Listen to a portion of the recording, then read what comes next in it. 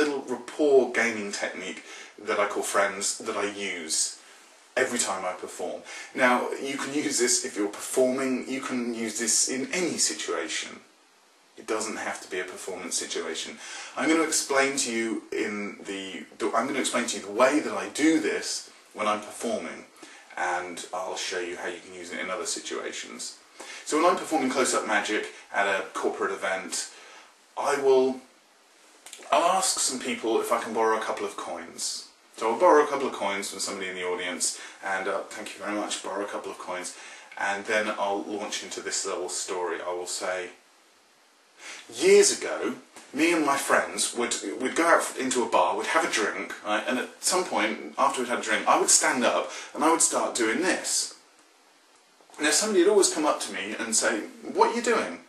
And I'd say, "Well, my friends have just told me it's impossible to balance one coin on top of the other one, but I think I can do it." And of course the guy would always say, "Well, I bet you can't do that." To which I would say, "I'll take you up on that bet.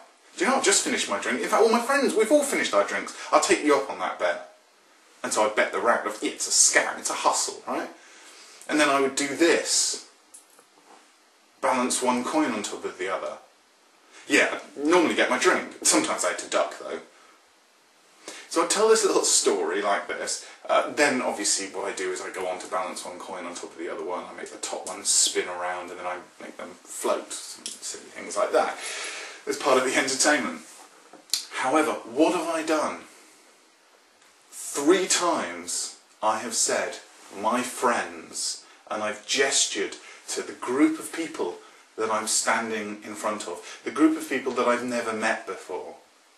I don't normally do this one as an opener, but certainly within the first couple of minutes of meeting a group of 10 people at a table, I'm referring to them as my friends.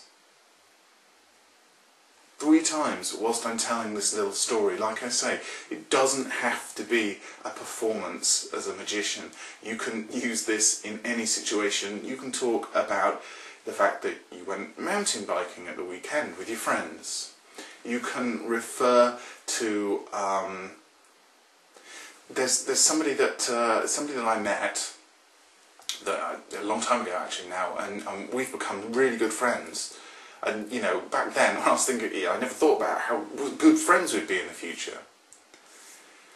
We are essentially calling other people friends. Now, reciprocity is defined by Dr. Robert Cialdini as being the #1 influence tool, is where you give something to somebody and it kind of makes them feel like they want to give something back to you.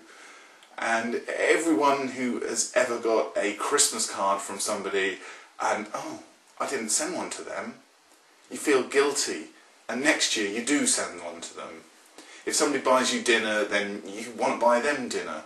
Even if a salesman gives you just a 50% discount on a product you didn't even know you wanted to buy until he cold called you a few moments ago, then it evokes that feeling of reciprocity. So, by me giving them, essentially giving them my friendship, I mean, I'm actually talking about my friends and something that happened. Well, it didn't really ever happen, it's a made-up story.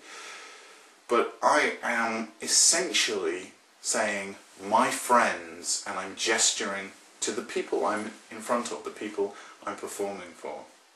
I am essentially, on one level, saying, you're my friends. I think of you as my friend. And even if we've never met them before, and we're telling a story about other people, we're still saying the same thing. We are still saying, my friends. It's subtle and it's very powerful for groups or for individuals. It's a very useful little rapport gaining technique. Work into your patter as a performer, or work into conversations that you have, references to what a great friend somebody is in the story that you're telling, whilst gesturing to the person or people you're with. What a great friend, what an invaluable friend he became. It's very subtle, and it's a little bit sneaky. Have fun with it.